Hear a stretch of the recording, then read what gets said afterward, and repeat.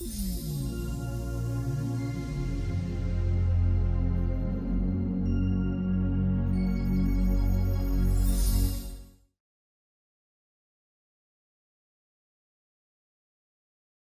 we are going to show you some of the innovations in intelligent sensing. Let's start with industrial imaging.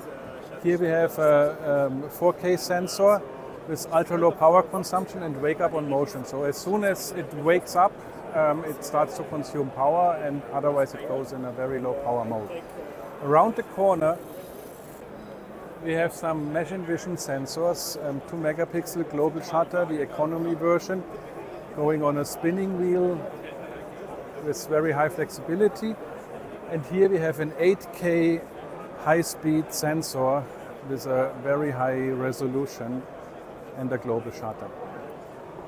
Here we have an automotive image sensor, a scalable family ranging from 3 to 8 megapixels, very high dynamic range. In the demo here you see a sun emulated facing it, and you still can see the picture.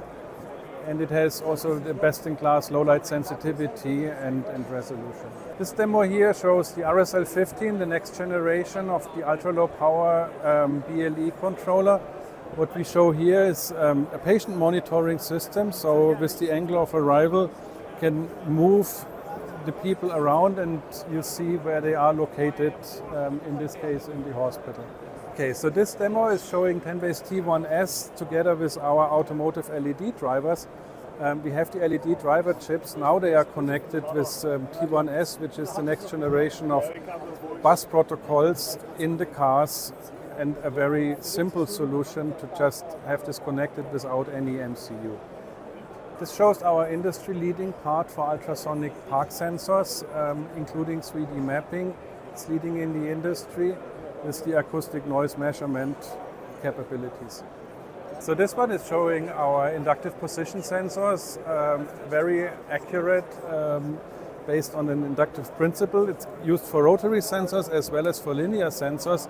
There's already 1 billion parts being sold and out in the market, and still counting. This one is showing an iToF sensor, 1.2 megapixels, combining an image sensor together with a 3D sensor to also allow depth sensing of the image.